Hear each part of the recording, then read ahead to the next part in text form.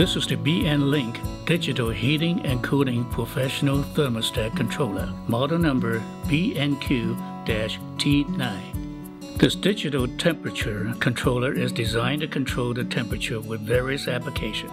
In order for the controller to work properly, the sensor probe line must be plugged into the 3.5mm jack on the side of the controller, or it will beep continuously and show EEE error message on display. This device can be used to maintain a set temperature within a given marginal range. With the unit power on, press the Set button once to initiate the setting process. You may press Set again to toggle through different setting items. When the screen displays SV or set value, this is the target temperature for the controller. The cooling device will turn off after the temperature drops and reaches the set temperature. On the other hand, the heating device will turn off after the temperature rises and reach the set temperature. Press the Set button until the screen shows HD or heating differential value to set how much the marginal temperature can be below the set target temperature in order to enable the heating device to be turned on.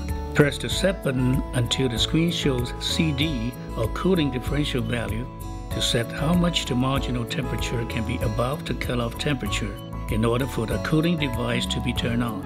For the optional setting, you have CA, calibrate the reading. It is used to correct the temperature reading on the screen from the actual temperature.